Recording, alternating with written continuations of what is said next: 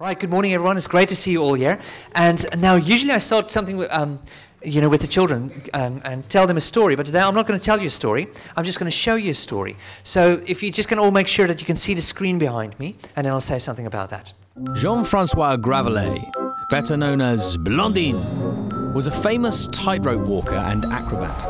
He's perhaps best known for his many crossings of a tightrope, 1,100 feet in length, suspended 160 feet above Niagara Falls in the USA. His act would be watched by large crowds and begin with a relatively simple crossing using a balancing pole. Then he would throw away the pole and amaze the onlookers. On one occasion, he crossed the tightrope on stilts. On another occasion, blindfolded. Another time, he stopped halfway to cook and eat an omelette. In 1860, a royal party from England came to watch Blondin perform. After his normal spectacular crossings, he then wheeled a wheelbarrow from one side to the other as the crowd cheered. Next, he put a sack of potatoes into the wheelbarrow and wheeled that across. The crowd cheered louder. Then he approached the royal party and asked the Duke of Newcastle, "Do you believe that I could take a man across the tightrope in this wheelbarrow?" "Yes, I do," said the Duke. "Ah, hop in," replied Blondin. The crowd fell silent, but the Duke of Newcastle would not accept Blondin's challenge. "Is there anyone else here who believes I could do it?" asked Blondin. No one was willing to volunteer. Eventually, an old woman stepped out of the crowd and climbed into the wheelbarrow. Blondin wheeled her all the way across and all the way back. The old woman was Blondin's mother, the only person willing to put her life in his hands.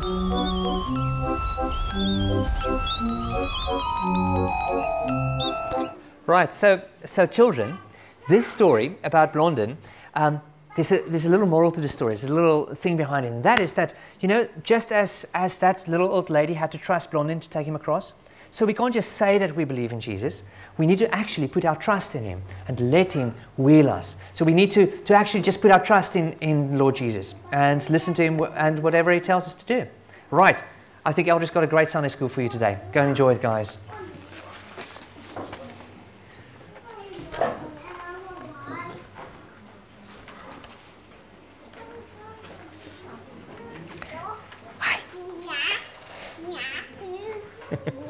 All right, friends, have you realized that in a culture where we live, that most people are very careful about what they say? They are so cautious about what to say. They don't want to offend anyone, and usually, and that's when they're in a face-to-face contact with people. I think when they're on the internet, it just goes out of the window. I don't know if you've realized this.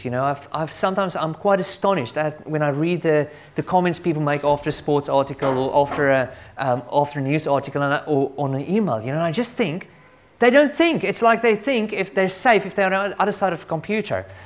Anyway, the point I want to make, it's not about the internet, and another day I'll talk about that, and people who say things on there. The point I'm making is that in general, our culture doesn't want to rock the boat too much.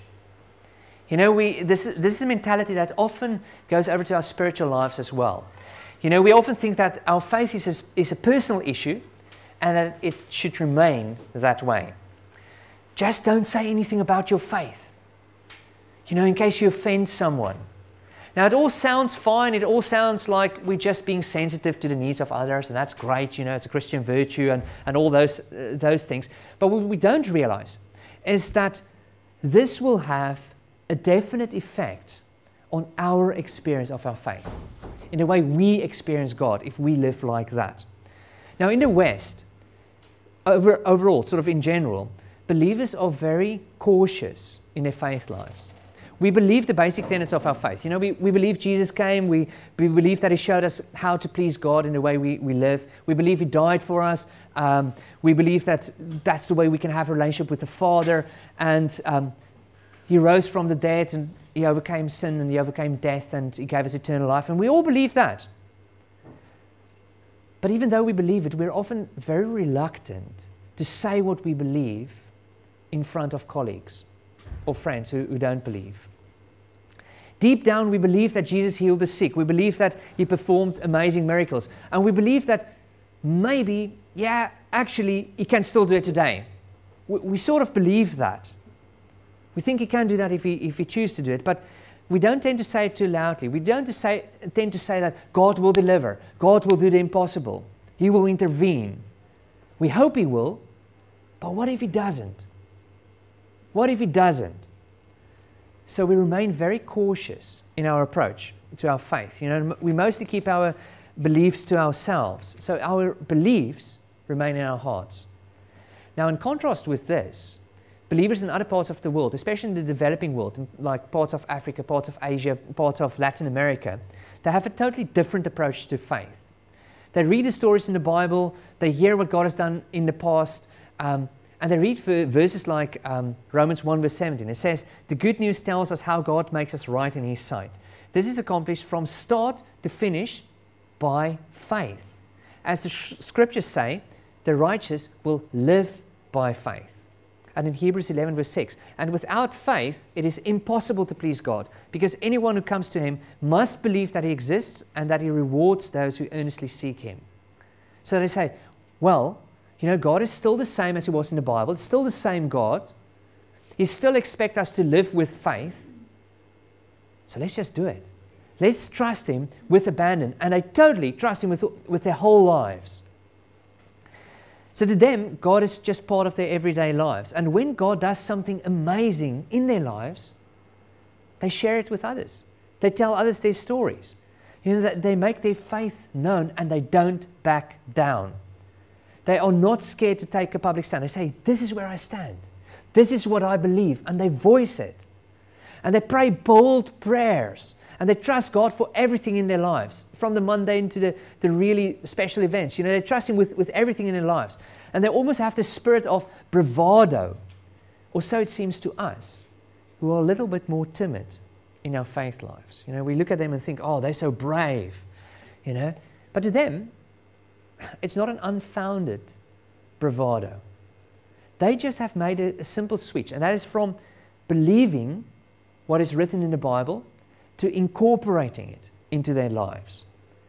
They've swallowed it hook, line, and sinker. And they live like it. It changed their lives. Now, in general, who do you think experienced the most miracles? Them or us? Who do you think? Them. They do. Yes, we experience miraculous things here as well. But it's like they are just much more open for the possibility that God may actually turn up and do something amazing in their lives. They're almost expecting it. And on the face of it, to us it looks like their faith is just so strong. But it looks like God is actually, like this verse says in Hebrews 11 verse 6, actually rewarding them who are so earnestly seeking Him. It's actually rewarding them for that. Now, if you look very carefully at it, it looks like this spirit of bravado comes from the fact that their faith has transitioned from a belief to a conviction. And that's why they can give voice to it in an unflinching way. You know, they are absolutely convinced that God can do the miraculous because they've experienced it. They've seen it. And it changed something in them. You know, they now focus on this part of their lives, not just as a belief, but as a conviction. And that makes all the difference. They don't just believe that God will intervene when they need Him. They know He will. They know it. And they know that this intervention can take many forms, from medication to the miraculous. But the fact is, they know it's all in God's hands. They know it's all in His hands, and they trust Him with it. So basically, it comes down to the difference between a conviction and a belief. Now, in modern psychology, we often work with beliefs, because the basic belief about beliefs is that it is changeable. Okay, let me just say that one again. The basic belief about beliefs is that it is changeable. I mean, I've told you about ABC theory before. I don't know if you remember it, but let me just refresh your memories. Basically, we believe that A stands for action. You know, something happened. There's an event that happens to us, and then we think there's a consequence. You know, so we jump from A to C. You know, like for instance, you're on a tube. I gave this example before. You're on a tube and it's hot and you're a little bit irritable, and suddenly you feel somebody poke you in the back with a stick. And you feel sort of a little bit irritated, and when it happens the second time, you feel your blood pressure rising. And then when it happens the third time and you get a stick in your back, you're ready to turn around and give them your special stare. You all have that stare, you know, and you're ready to give them that stare. And then you see it's a little old lady, you know, who's blind, and it's the white stick she's got in her hand that's poking you in the back. And suddenly, the consequence is a little bit different. You're not so irritated anymore. You don't give them your stare. You actually think, well, how can you assist this lady? What can you do? How can you help her? So what happens between A and C is B. And B stands for belief. And if you can change this, you change that. If you change B, you change C. Now, this is the basic premise of a therapy like CBT, cognitive behavioral therapy. That's sort of the in thing. If you go through the NHS, that's the therapy they use now. And if you want to change, and that basically means if you can change the way somebody thinks, if you can change their basic beliefs, then you will change the way they act. You will change the consequences. So that's the way you basically help them. The bottom line of that theory is that beliefs are changeable. That's really what it comes down to. Beliefs are changeable. So, is something that is not so easily changeable. It's a belief that's become immovable because of the support you've gained for it. So it can almost be described as you've become what you believe. A conviction is to become what you actually believe. Now, when you read the account of the first believers in the New Testament, you'll see that they didn't act out of changeable beliefs. They acted out of immovable conviction. That was the difference. That's why they were willing to die for their testimony that Jesus was raised from the dead. That was the reason. You know, now I know skeptics will say, you know, they will often say, well, the first Christians, you know, just because they were willing to die for their faith doesn't make it true. I mean, you don't have to go very far to find a few religious fanatics who will die for what they believe, and that doesn't make what they believe necessarily, that doesn't make it true.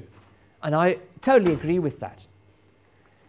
However, friends, you have to remember that the people in the first church was in a very unique position because they knew whether what they said was true or not, whether it was a lie. They knew whether Jesus was raised from the dead or not. And they chose to go to their deaths because they believed it to be true. Now, I mean, often people will be willing to die for what they believe to be the truth, but never have I heard of anyone who would be willing to die for what they knew was a lie. You wouldn't die for something if you knew it was a lie. Yet they were all willing to die for that. Makes you think. Also, friends, did you know where the first church started? It started in Jerusalem. And Jerusalem was the very place where all the events took place. If it wasn't the truth, there would be scores of people who could have contradicted it. Scores of people could have said, but that's a lie. But it spread like wildfire amongst those people. The first day when Peter spoke about it, 3,000 people came to Christ. In Jerusalem, the place where the events could be verified or said it was a lie. In that place. So there were loads of eyewitnesses. So and you know what? The first believers, they didn't debate about what truth is. I know a lot of people these days say, what is truth and all those things. They didn't talk about what truth is. They talked about an event that happened. That's what they talked about. Jesus lived, Jesus died, and Jesus lived again. That's what happened. And they saw it, and they knew it was true, and they were totally convinced. And to them it wasn't a belief. To them it was a conviction. And that conviction drove them to action. They took action on it. Because action will always follow conviction. Now, just by the way, if we talk about apologetics, just one last thing about that, is that I think probably one of the strongest arguments for the resurrection, you know, of Jesus, and how this event changed people is James, the brother of Jesus. Before the resurrection, we hardly hear anything about James, the brother of Jesus. You know, he doesn't feature at all. But then Jesus raised from the dead, And James becomes one of the pillars of the first church, of the early church. So he became totally and utterly convinced of Jesus' divinity. Do you get it? Let me just explain that again to you. Who of you have got brothers? Okay? What would it take for you to be convinced that your brother is the Son of God? Probably quite a lot. Probably quite a lot. Yet this guy, James, was totally and utterly convinced that his brother was actually the Son of God. Something amazing happened. Jesus was raised from the dead. Anyway, in Matthew 9, we encounter a story of two blind men who were following Jesus and asking for his help. Now, I believe that this story teaches us how to go from belief to conviction. Because that's really what we want. We want to go from belief to conviction. So just a bit of context. In Matthew 8, the chapter just before, we encounter a leper who said to Jesus the following. He said, "Lord, if you're willing, you can make me clean." Jesus reached out his hand and touched the man. "I am willing," he said. "Be clean." Immediately he was cleansed of his leprosy. Just after that, we encounter a centurion. "Lord," he said, "my servant lies at home paralyzed, suffering terribly." Jesus said to him, "Shall I come and heal him?" The centurion replied, "Lord, I do not deserve to have you come under my roof, but just say the word, and my servant will be healed. For I myself am a man under authority, with soldiers under me. I tell this one, go, and he goes, and that one, come, and he comes. I say to my servant, do this, and he does it." When Jesus heard this, he was amazed and said to those following him, "Truly I tell you, I have not found anyone in Israel with such great faith." Okay, the third one, shortly after that, we read about a synagogue leader. His name was Jairus. Read about him. A synagogue leader came and knelt before him and said, "My daughter has just died, but come and put your hand on her, and she will live." And in the fourth one, the woman who suffered from bleeding. She said to herself, "If I only touch his cloak, I will be healed." Jesus turned and saw her. "Take heart, daughter," he said. "Your faith has healed you." And a woman was healed at that moment. Basically, friends, in all four these cases, all four these things that happened, they all believed in Jesus, what he could do for them. They believed in him. And they were convinced in their hearts before they went to him. And they just gave voice to it. They just said, "This is what we believe." But then we encounter these two blind guys. Now, as Jesus went away from Jairus' house, he was walking to the place he was staying. And these two guys followed him, and they kept on shouting. They said, "Have mercy on us, Son of David. Have mercy on us, Son of David." So they used this term. Son of David is a term for a Messiah. You know, they prophesy that Jesus, or that this person, the Messiah would come and he would be the savior of the people of Israel. So they used that term. They almost recognize him as for who he was. But then he gets home. Jesus gets to the place where he was staying. And these two guys just walk in uninvited into the house. And up to this point, they displayed their belief that Jesus was the Messiah. And they were clearly tenacious, and they were clearly to break all social norms to get Jesus' help. But it seems as though something is missing in the story. Because Jesus then asks them a simple question. He looks at them and he says, "Do you believe I can do this? Do you believe I can do this?" Now, friends, this is the only place in the New Testament where Jesus requires those who ask for help to proclaim faith in him. Usually they just come out and say, "This is what we believe." But this is the only place where Jesus actually have to ask them to say what they believe. And then they respond without hesitation and say, "Yes, Lord, yes, we believe." And Jesus stretches out his hands and he gives this powerful proclamation. He says, "Become what you believe." And he heals them. Become what you believe. Now, can you see what was missing in this story if you compare it to the previous four stories? Everyone else confessed that they believed that Jesus could heal them, or the people that they petitioned for. To all of them, it was deeply connected to their hearts. It was convictions. But to the blind men, it was beliefs, or a belief. Can you see that? They professed who Jesus was. They said, "You're the Messiah, the Son of David."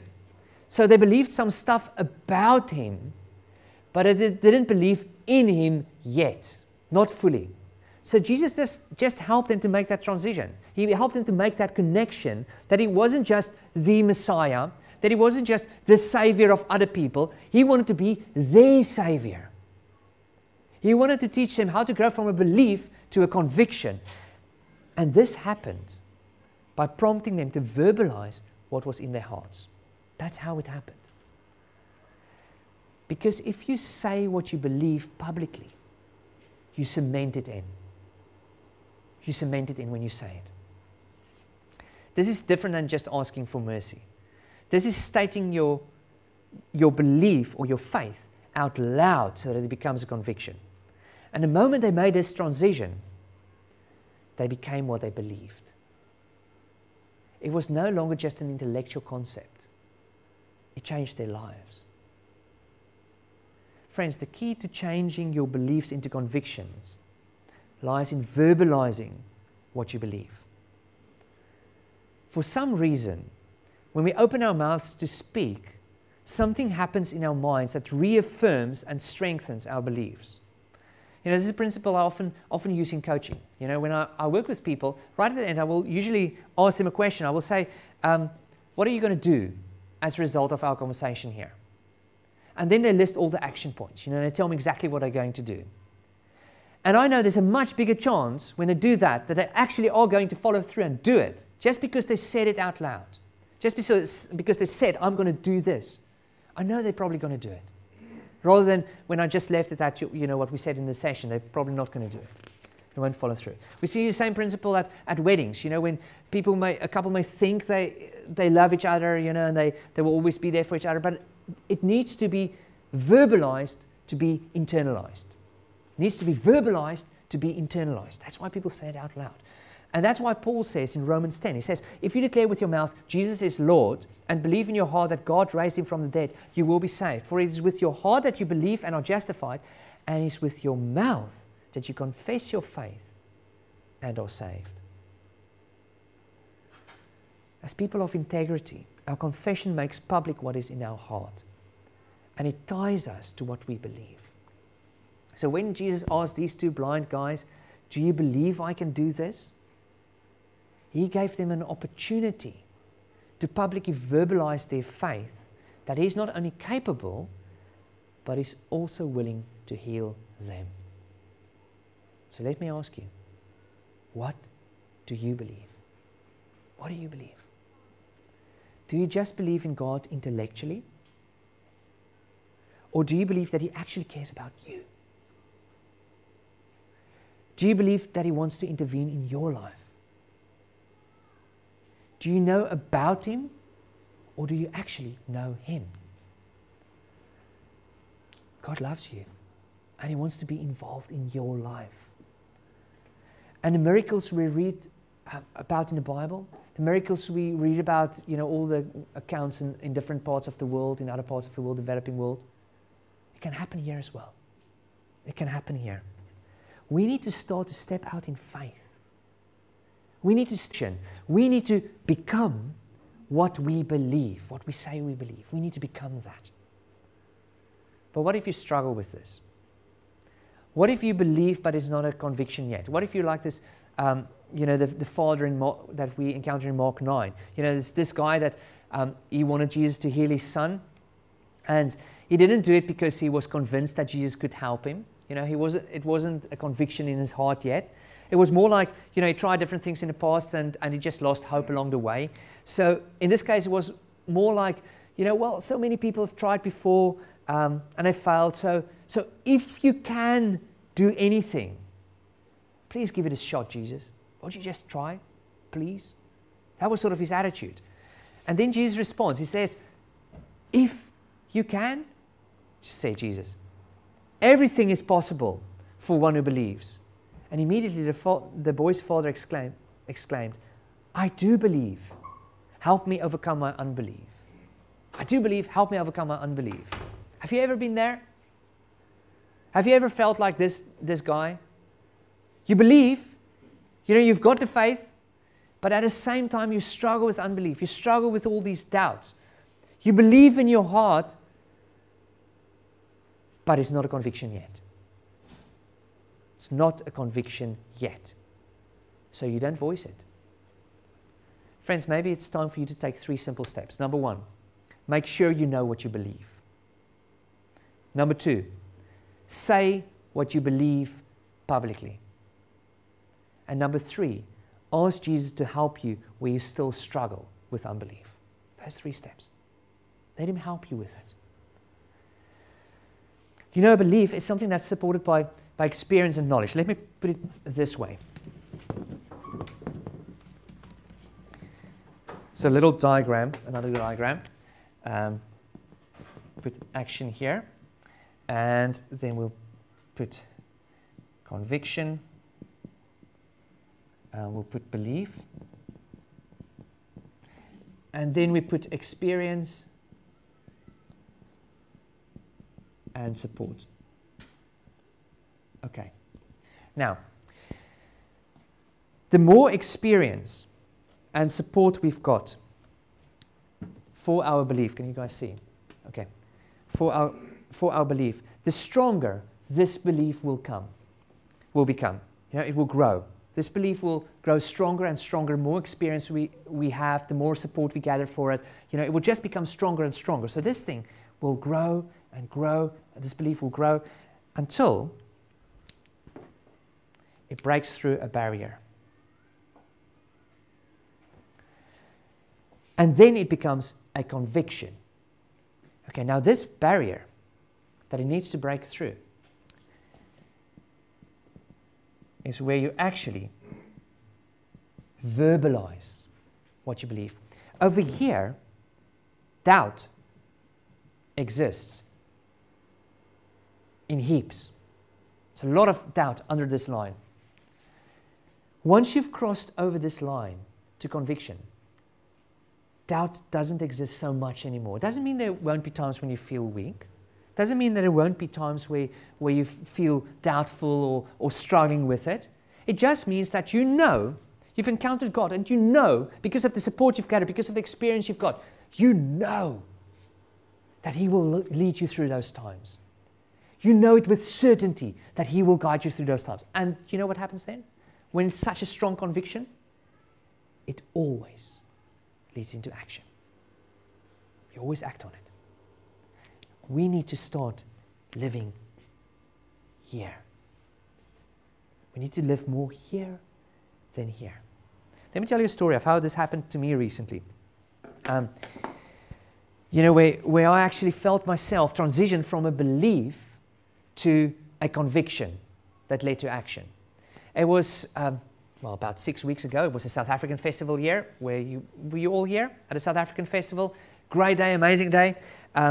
Now, we were praying for good weather for that day for a very long time. You know, we had a whole team praying for good weather. And as I was sitting in my car preaching, I don't know if you've seen me before. I always sit in my car, preach before. That's that steering wheel has heard so many sermons, I tell you. I always preach beforehand, go through my sermon notes. And I was sitting there, going through the notes, and I was sort of halfway through my sermon. And it was shortly before the service was to start. And the heavens opened. And I mean, it opened. It really came down. It was like a thunderstorm, you know, the wind was blowing and the rain just came down. And I sat there, because it wasn't a drizzle, you know, this was proper rain. And I sat there and I thought, oh boy, what now? And I just got this clear whisper in my heart. Don't worry. Just focus on what you need to do. Okay, don't worry, just focus on what you need to do. So I thought, okay, what do I need to do? I need to preach. So I looked down at my sermon notes, and I just started again where I left off. And you know what the very next words were? The very next words in my sermon was, maybe Jesus is whispering to you today, do not be afraid, just believe. And it just struck me. Bowled me out. You know, I just thought, wow, maybe Jesus is whispering that to me today. You know, don't be afraid, just believe. And I decided in that moment, this belief became very, very strong in my heart. Because it actually rose just to underneath this line. Because I had the experience, this happened before to me, and I had the support, you know, I knew God was speaking to me. It was so clear in that moment. But it was still just in my heart. It was a strong belief, but it was just in my heart. And then I got out of the car and I said hello to people, and somebody said something about the weather. And I was on the point of saying, yeah, it was just a pity that it rained. I was on the point of saying that, sort of just an off-the-cuff remark, like we often say. It was a non-thinking, natural response that I wanted to say. And then I stopped and I looked at him and I said, don't worry, it's going to clear soon. And in that moment, I transitioned from a belief to a conviction. The moment I verbalized it. The moment I said what was in my heart. Because I knew, without a doubt, that it was true. So we came in, we sang some worship songs, and you know what? The last song that we sang was, O Lord my God, when I in awesome wonder consider all the works thy hand hath made. I see the stars, I hear the rolling thunder, thy power throughout the universe displayed. And some of you will know what I prayed when I came up. I came and I said a prayer. And the prayer was more or less this. I said, Lord, thank you that we saw you in the storm earlier. And thank you that we are going to see you in the sun that will shine a little bit later. Can you remember that? Can you remember that prayer?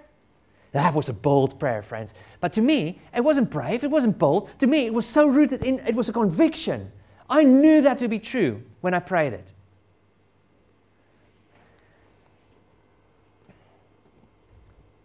And you know what? Because I knew it, we had a lot of visitors here. And it was like, the worst time to do something like that if you don't really believe it.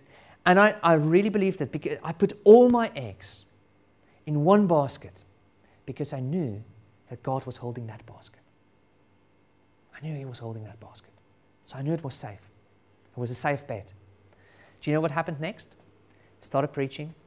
And as I got to this line, I said, and maybe Jesus is whispering to you today, do not be afraid, just believe in me, I said. The sun broke through and it shone into the building. And I know some of you made a connection. Some of you saw the sun and you thought, wow, this is amazing. You don't know what happened in the car. You don't know how precise God is and how He just intervened in that moment. And He just said to me, you know what? When you put your trust in me, it's not misplaced. It's not misplaced. It's the only place you can put your trust. It's the only place. And that strengthened my faith immensely. Strengthened it immensely. So how can you strengthen your beliefs? Let's go to a great theologian, Clint Eastwood. Clint Eastwood said, what you put into your life is what you get out of it. What you put into your life is what you get out of it.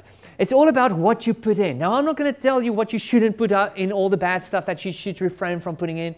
And I'm not even going to talk about all the good stuff. I'm just going to give you 4 quick suggestions of how you can put it in. Okay, how you can put stuff in your mind that's good and in your heart that will strengthen your belief. Number 1, spend regular time with God. And ask Him to open your eyes so that you can see He's working in your life and in the lives of others around you. So, spend time with Him. Number 2, read material from trusted and reliable sources that will build your beliefs. You know, when you hear reports about stuff that don't have a logical explanation, and you know it's not possible without God's intervention, and you realize that, your faith will be strengthened. Number 3, listen to podcasts from well-known biblical teachers, people like Rick Warren, like Bill Hybels, like Andy Stanley. Listen to those guys. It will strengthen your faith. And number 4, spend time with those whose beliefs have become convictions about their faith. And one of the best opportunities for that is in a month's time, in our annual breakaway weekend on the 4th to the 6th of September. Please, if you haven't booked your places yet, book it. It's very important because you will build friendships with people who will build your faith. And that's a win-win situation. So do that. Friends, God is an amazing God. And He wants to be in a personal relationship with each one of you. He wants to be involved in your everyday lives. And He wants to be part of your challenges. He wants to be part of your opportunities. He wants to be part of your struggles. Let Him in. Let Him in. Don't let your faith just remain an intellectual issue.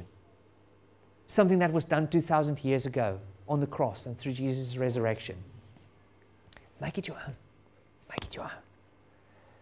Realize that God still does miracles and He still wants to be part of your life. So go and make sure what you believe. And then I want to challenge you to take the next step, to make it public. Let it go from a belief to a conviction And then you will be able to act on it. And it will change your life, and it will change the lives of the people around you. Amen. Let's pray. Dear Lord, we believe. Help us in our unbelief. You know that it's sometimes difficult, Lord, to voice what we actually believe, and we ask you that you will help us with that you will help us to cement in what is in our hearts, that we will be able to say what we actually believe, and then to become what we believe.